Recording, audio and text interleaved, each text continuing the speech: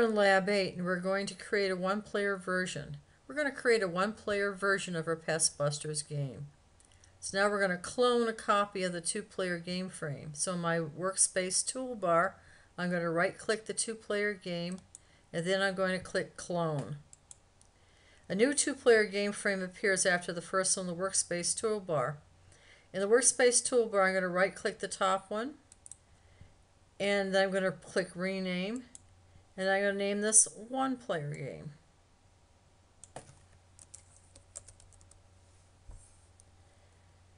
So now I should have a one-player game above the two-player game. In the workspace toolbar, I'm going to double-click the one-player game frame to open it.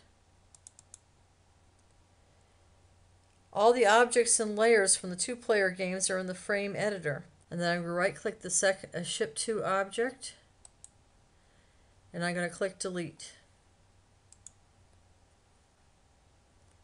In the frame editor in the bottom left corner, I'm going to right-click the lives, and I'm going to delete those as well. So in the gray space area under the right play area, I'm going to right-click the bullet, and I'm going to click Delete the blue bullet. So now I'm going to remove the rest of the stuff from the event list from the event editor. So now I'm in the event editor. The player 2 conditions are still there. So next to the number of lives player reaches 1 and the number of lives player reaches 2 row. So right click the number and I click Delete. The number of lives a player reaches 0 row, I'm going to right click the box and then click Jump to Frame. Here's the storyboard controls. Jump to frame. I'm going to click the end frame, then click OK. And then you just test the game.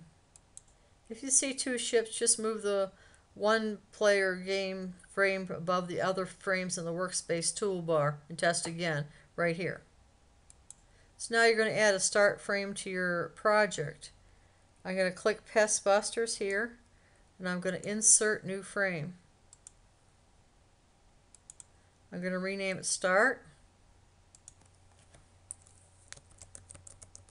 and move it above the other ones. I'm going to change the color of the background of the Start. So I'm going to click here on Start, come down to red, green, blue, click my background. Now I'm going to move the title screen objects up here.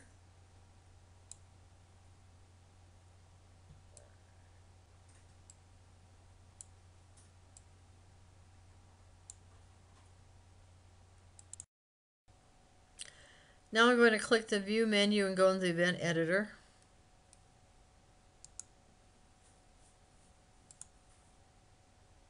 And I'm going to click the New Condition button. I'm going to right-click the mouse pointer and keyboard, and then click when user clicks on an object.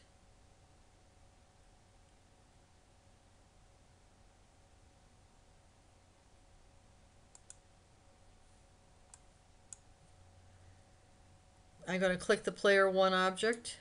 I'm going to click OK. Next I'm going to do a new condition. I click the mouse button here, the mouse. User clicks on an object. Same thing. And this is Player 2. Click OK. And now you test these to make sure the buttons work. So in the one-player game, I right-click the storyboard editor, and I click Jump to Frame, and I choose the one-player game. Click OK. Storyboard editor on 2. I click Jump to Frame, and then I click the two-player game. I click OK. So now I run my game to make sure everything works right. Now I make any changes I want to make, colors, that type of thing. And when I'm satisfied with my game, I click File, save, then File, Build, Application, and then you call this Pest Buster EXE, and that's what you send to Miss Hadley along with the MFA file, and you are done.